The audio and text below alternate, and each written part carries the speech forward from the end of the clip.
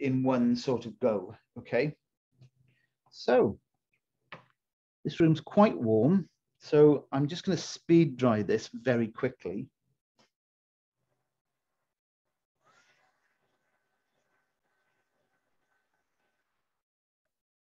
So let me recap for you. Okay, started with the sky, but the sky brushwork was already directional. It wasn't just going back and forth, you know, a horizontal pass, horizontal. It wasn't a flat horizontal brush job. It was directional brush marks. And then once we got the blue, ultramarine blue in brush marks, we then started to lift out, if you remember, or sorry, while the blue was still wet, we went into the lower part of the sky with some raw sienna. So when that was on, then we started the lifting out. So, you know, going into the water tub, cleaning the paint out, squeezing nearly all of the water out of that brush and lifting the striations out, okay, like this. Then what did we do then? We went into the sea down here, and with the ultramarine blue mostly, we hinted upon some sand with some raw sienna around here. We were careful to leave out a little bit of light for the top of the pier because that would be reflected surface. Then we came down the beach with a much weaker, so it was the same color paint on the beach, but this had a lot more water in it, okay? We thought, well, let's just put something over here, and we were very directional again with the brush. So direction of brush work, direction of brush strokes is so important in these situations. And, you know, really, you've really got to be mindful of that all the time. Just to bring your attention to some detail for a moment, I'm trying to explain, you know, as much as I can. Notice there's a little jetty, a little launch jetty where they take their boats down, just where my finger is here in the photo. That can be put in afterwards. I wouldn't draw that in. I wouldn't feel the necessity to put pencil lines. I mean, you can if you want. I suppose if you did do it, okay, if you were to draw that in, it might help you not forget it, because I am as guilty as anybody in that respect. I sometimes sort of finish my painting and think, well, maybe if I'd have just drawn it in there, you know, I wouldn't have forgotten to have put it in.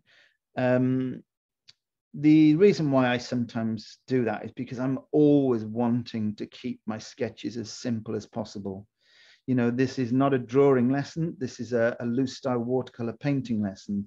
So it's important that I try to convey that pencil drawing sketches, we should call them, sorry, there's a difference between sketches and drawings.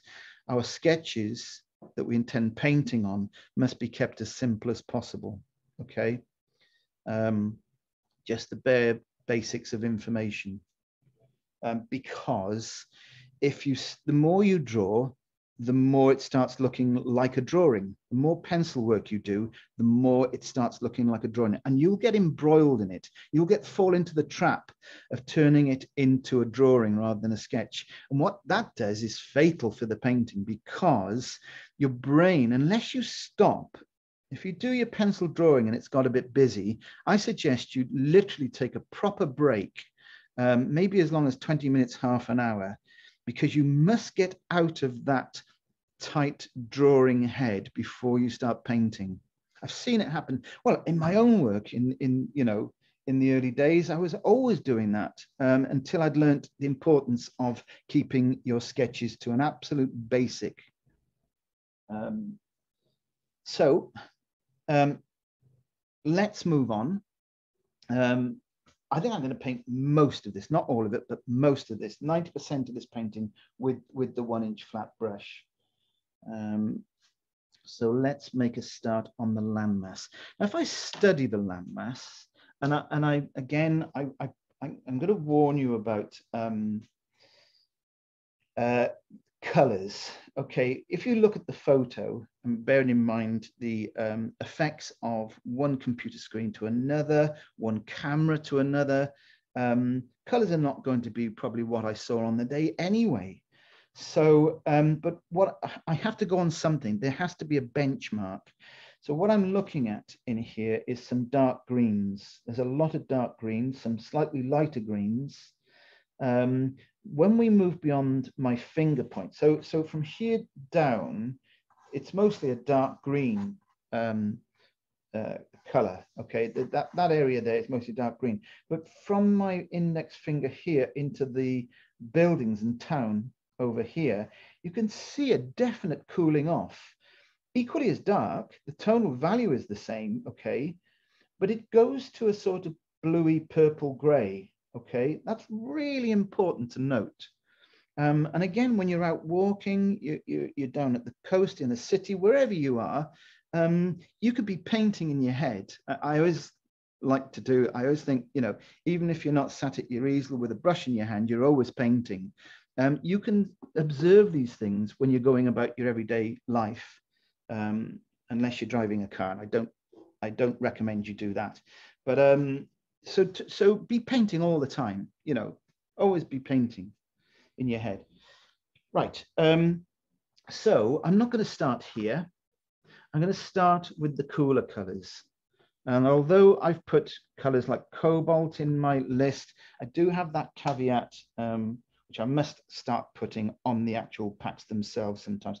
I don't always use all of those colors. They're there for standby sometimes. So I'm starting, so I will use a bit of cerulean blue here. Let me just show you. It's a bit of ultramarine blue, a bit of cerulean blue.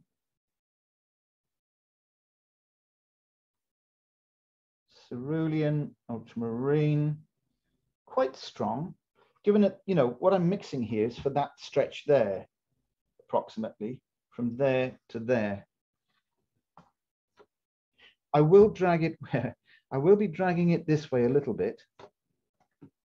So I'd rather make more than too much than not enough. Okay, and you can see now why you have to put fresh paint out each time. There's no way you will get this volume of paint off a dried out piece of paint that's sitting in a well. Okay, another good reason for having to, you know, why we use tube paints and not pan paints. Pan paints is for sketching, quick. I shouldn't say sketching alone. They're useful for illustration, small brushwork. They're no good. It's got to be tubes for this type of loose style painting. Now then, so there it is. There's a blue, obviously, okay, between those two blues. As I say, it's got a slight purple to it. So I'm going to take a little bit of alizarin crimson. Be really careful with the alizarin crimson. That's about the only color that you probably could get away with if it was slightly dried out, because you almost want almost nothing of it. So it just gives it a slight purpley color.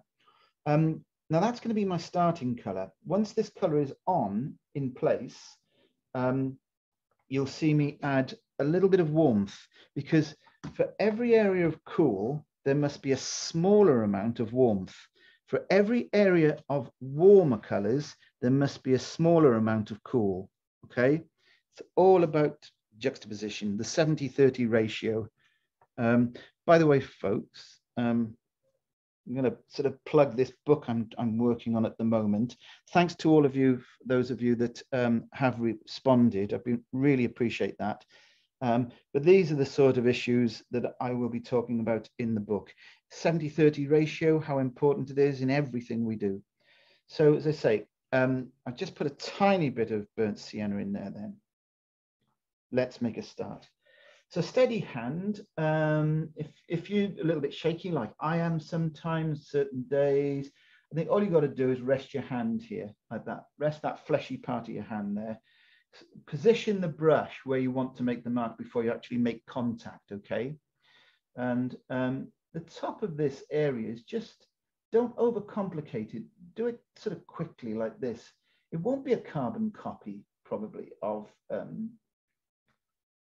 what's in the photo, but it's going to be close enough for identification. People should know that this is Tenby, okay, by the end of it. So notice I'm not going to do, there's a little, what I'm doing there with the corner of the brush is actually the lifeboat station. And in front of the lifeboat station, there is a lifeboat launch area, you know, the jetty thing. Well, what I tend to do for things like that is I'll take sometimes even a pencil. If you've got enough paint here, that, as I have, we've left a sort of bead, I'll take a pencil and I'll take that paint down off that amount of paint that I've already got there. Now you might want to come back to that later anyway to make it a little bit stronger. So don't press so hard that the pencil is making a mark. All you're doing is dragging paint, okay? And you can make some other inferences around there like that. You could, of course, use, if you've got a, I was looking for mine then, if you've got a brush handle that's got a good point to it, this one's a bit stubby. And if you've got a brush point, or you've got a stick, piece of stick, really useful for doing those sort of things. So sticking to the job in hand here, I will be leaving out little pockets of light, like here, okay?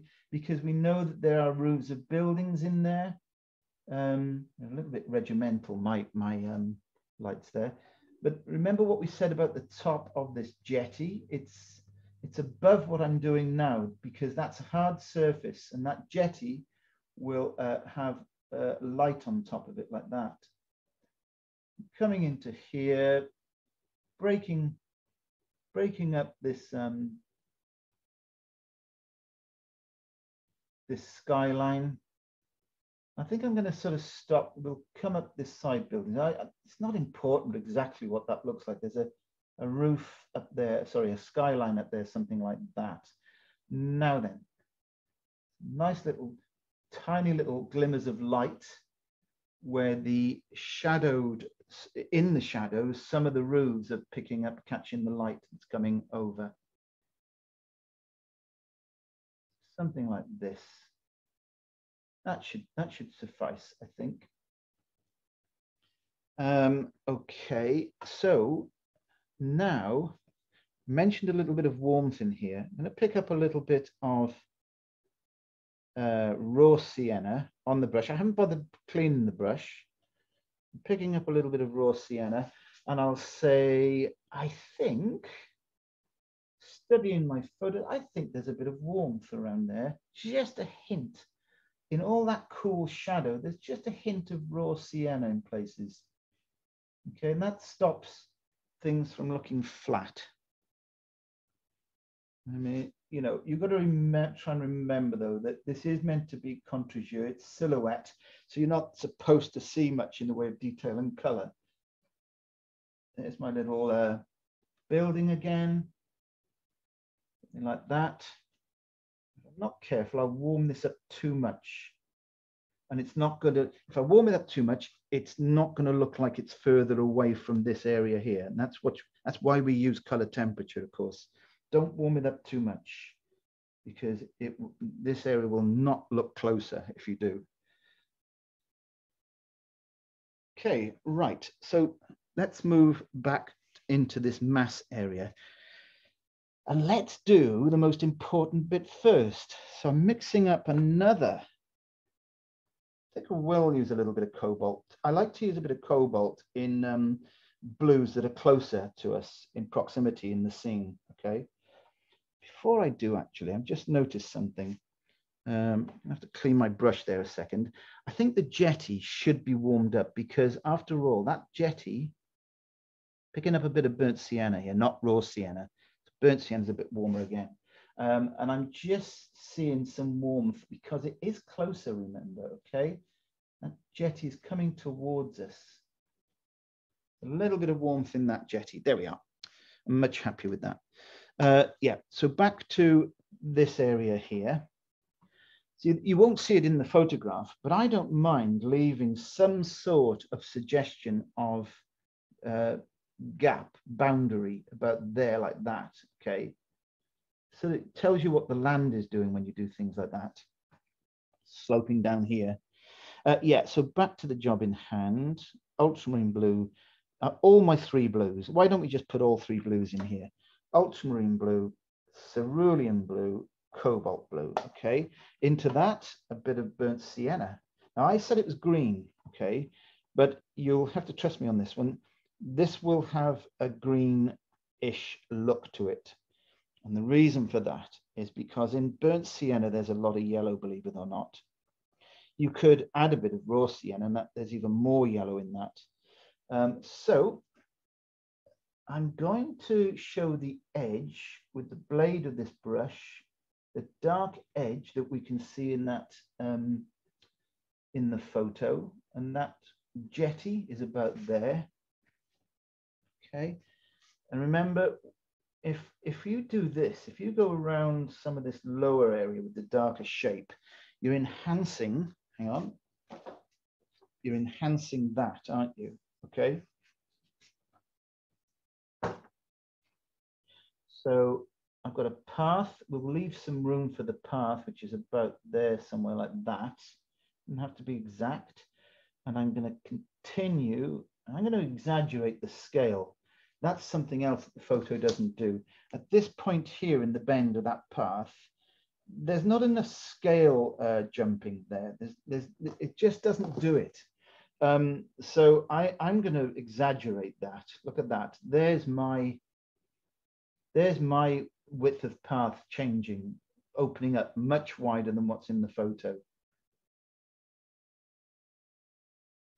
Somebody very famous once said, a painting is a lie that tells the truth. And what was meant by that is quite simply, you have to do things in a painting. What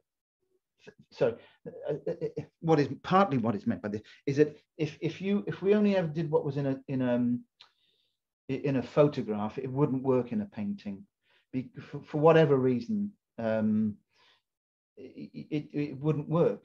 So we have to do different things in our paintings to make it work, and it's a good one to remember that. So I'll come back if I want to do anything else in this path, which I probably will. I'll come back to it, but I'm just making the basic shape. Again, I keep saying, you know, always thinking about this. So what goes on up here? This is where we can sort of say, well, let's make some greens here. Let's take some raw sienna, quite a lot of raw sienna, some, what's this called? Ultramarine blue. And we'll get more of a sort of green, a sort of olivey green color. And we'll take the brush work much bigger, much bolder, much faster, okay, into here like this. So see the tonal, it's unlike the photo. The photo is one big dark mass there. But in my painting, this is a much paler, it might be too pale for the moment, I'm not sure yet, but I'm picking up a bit of pure raw sienna here now and again, okay? Bit of pure raw sienna. What was I saying earlier about the 70-30 ratio? I'm going to pick up a little bit of cool, which is in this case cerulean blue, and that can go in here, places like this.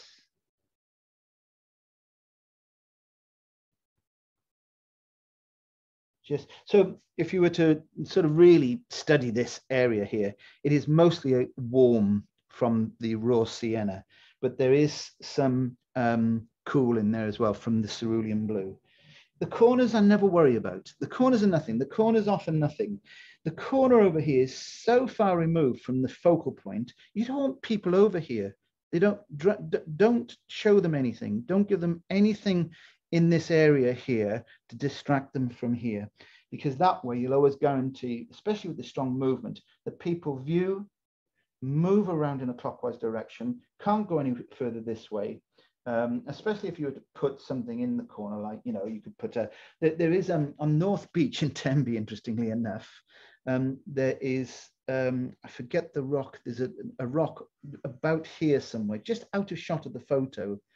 Is it called Church Rock or North Rock or something like that? Anyway, that could be useful about here to send your viewer back around. But the danger, of course, with that is if you do put it in and you make it too interesting, people will stop there. I think you're better off just keeping it here, and people come to here, they can't go any further, so they go back to the starting point. Like a helter-skelter. Keep going round, keep your viewer going round. But they will always settle here because this is where the lion's share of the interest is, especially when I dot in a couple of boats and things around here.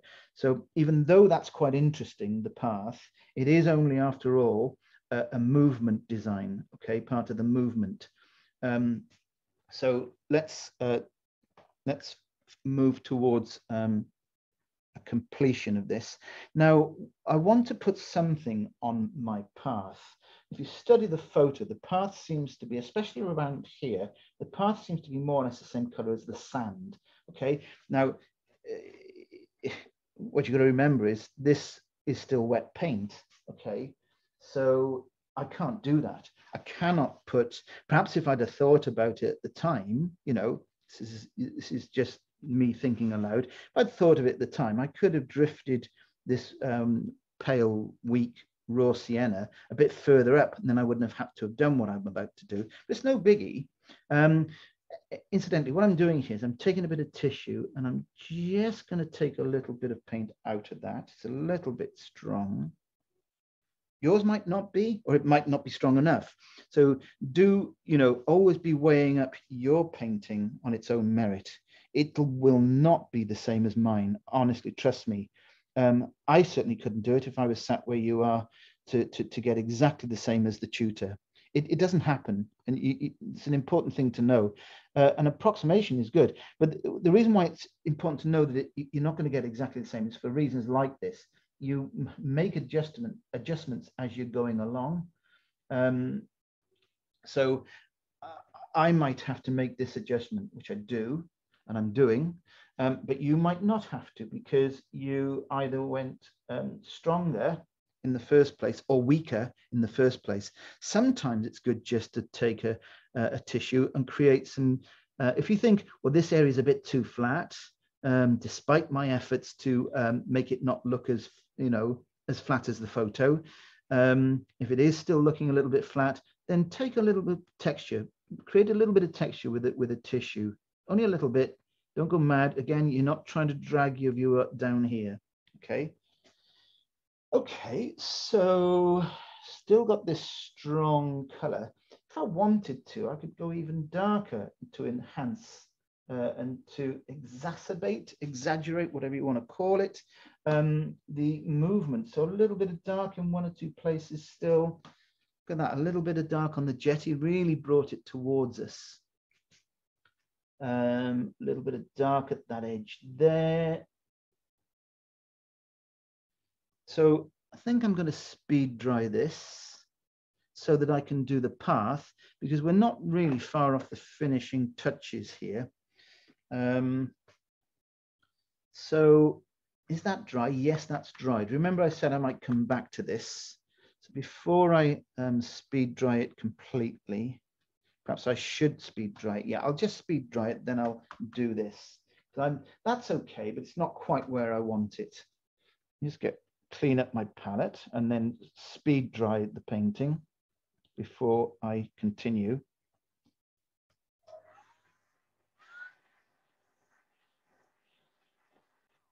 The area that I'm most concerned with getting dry is this, so that I can complete the path.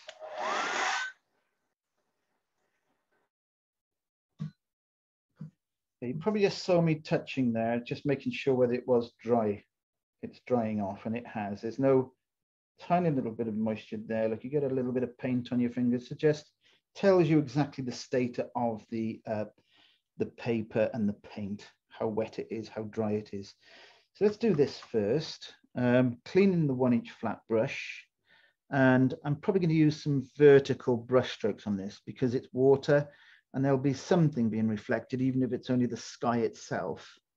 So what is it? What do we need? It's cool. It's mostly a greeny gray, isn't it? So I think if we put a little bit of raw sienna, not too strong, not too dry. Remember, it was dry for the sparkle effect, but it doesn't need to be dry for this. Quite wet, in fact.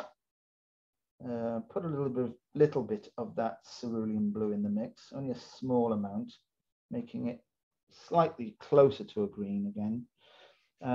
Okay, so here goes. Now, you know, these are areas of the painting. These are things in the painting you think, well, I hope this goes okay. You can never rehearse areas where you have to go back, and you just have to do it all the time. You have to do it lots and lots and lots to have the confidence. But what I'm going to do is, I think if I move some vertical brush strokes around here, following the shape a little bit, okay, like this, over here. A vertical brush stroke like this always suggests there's some water there. You know, it's reflection, it's water, so therefore it will probably have a modicum at least of reflection in there. So I'm cleaning the brush as I'm speaking to you, same way as normal, thumb and index finger, squeezing the fibers, just squeezing the fibers so it's mostly dry. And now I can make some slight adjustments. Again, vertical brush marks. That really softens what I've just applied, like that. You'll even get it across the sand a little bit like this, across the sand on the beach. Okay, here we are. Okay, right, let's finish this painting. I'm putting down for the first time, oh, sorry, I've got to do that path, haven't I? So I'll use the same mix for a moment that I had there, but I fancy just a little bit of alizarin crimson in there. So there was that weak mix from what I just did on the water here. And I've taken corner of that brush and just put a little bit of alizarin crimson in there. Why did I do that? Only because I sort of want to make this look slightly different to the beach. Okay, just slightly close to it, but not exactly the same. So a bit of paint on here. There's all sorts of things going on down here, closer. There are actually boats just standing down here. And I'm not going to put the boats in. Whatever you do, don't put the boats in, because I'm going to infer them. I'm going to say there's something there, but I don't want you to know what it is, because I don't want you stopping down here. So I'm picking up a little bit of burnt sienna and a bit of ultramarine blue. And while it's still wet, mostly wet, I'll just put some shapes in here like this. Following again, notice how the mark that I'm making is, well, that's what these boats are anyway. They're sort of like little fish swimming up a river, aren't they? You know, that's the flow again, sense of flow going through. And that's really all you need to do. There's masts there. That's probably why I didn't mention at the time I was doing these little vertical lines. Basically, there's a couple of masts on these boats. And we could risk putting those in because, you know, it's just a hint of something that's going on down here, but be careful because, you know, that's enough. You don't any more there, any more information than that. Right, that was a rigger brush I just used for that. I'm now putting the rigger brush down and picking up my number 6 round brush with a really good point, okay? Really important that when you're getting to this stage in your painting, you want to be using a brush with a good point, not one of these really old ancient brushes that has long lost its point. So ultramarine blue or cobalt, not really that important for this. Cobalt or ultramarine, bit of burnt sienna in here, okay, quite dry. There's a little bit of moisture in the puddle that I was using, and I've mixed this right bang in the middle of a dried out puddle. So you must be aware yourselves, folks, of where the water is all the time. And what I mean by that is where the water is, literally, how much of it is on your mixing area, how much of it was already in your brush, if any, how much of it is still on the painting before. So once you've got this part right, it's a two-part job. Once you've got this part of it right, the loading of the brush and getting this right, you've then got to consider how will that relate to what's on the paper already. If you've got this area still swimming and it's damp, you will either have to wait, or you have to sort of say, well, I've got to make this even drier, this mix in the brush, okay? Depending on what it is you're wanting to do, of course. So I want to put some little dots into indicate some a busy sort of harbour here, and they are, these little boats literally are just I go put some cerulean blue in there, actually make them slightly lighter. And as I say, you don't want to show off every little hull and cabin. These are just little hits. Needs a bit more water in it. A couple of these, as I move down the beach here, notice how these little shapes get slightly bigger, okay?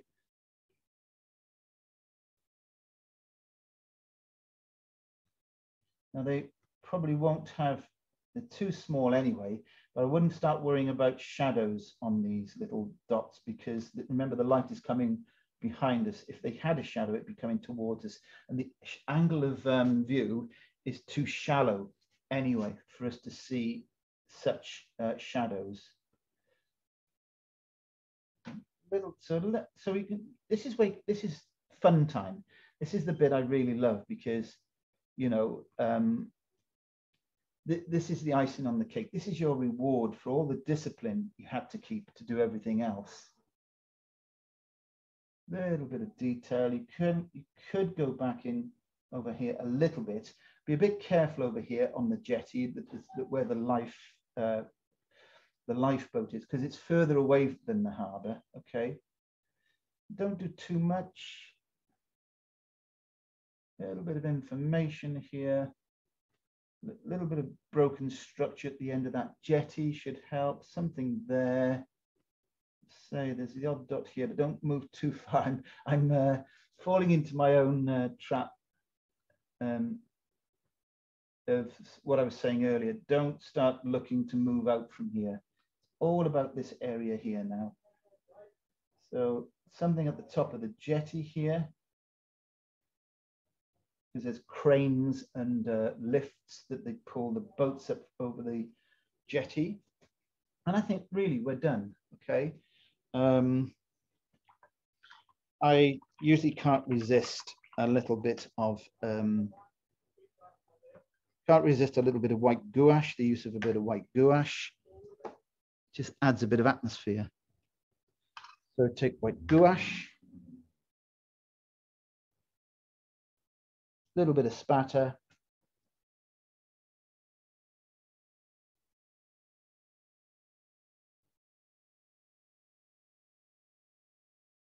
do a little bit of spatter in the dark color if you want to, just picking up things, you know, on the beach there. That's it. I think that's what we soften off some of this in places like this, showing the lay of the land. Let's put the mount around it and see what we've got.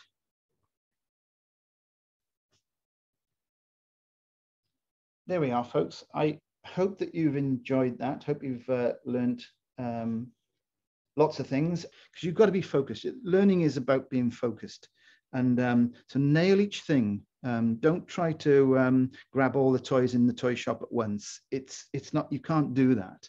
Just take it bite-sized chunks. Okay, good luck, folks.